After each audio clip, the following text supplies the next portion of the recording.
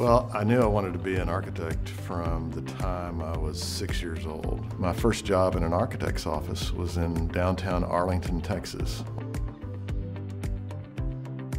Our first project with the Jones family was at Texas Stadium, but that really started a long relationship with the Jones family. And Jerry in particular was very focused on anything that he felt like would be game-changing. We knew from the very beginning, because Jerry said it to us, I want an incomparable fan experience.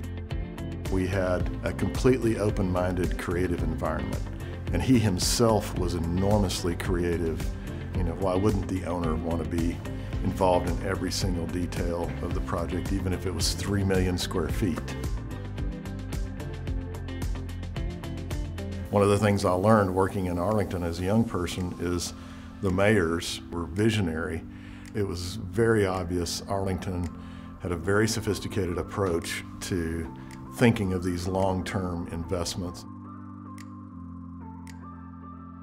One of the things I love the most about HKS is the collaborative spirit. You can grow up in an environment where unlimited thinking is something that is not just allowed, but something that is expected. And I think that's one of the things that's hugely motivational for us. I think it's one of the characteristics of Arlington in particular. They have this huge entrepreneurial spirit. One of the great attributes of Arlington is their ability to dream big. In that way, you could say they're the quintessential Texas city. I'm Bryan Trubey, and I'm alive with the American dream.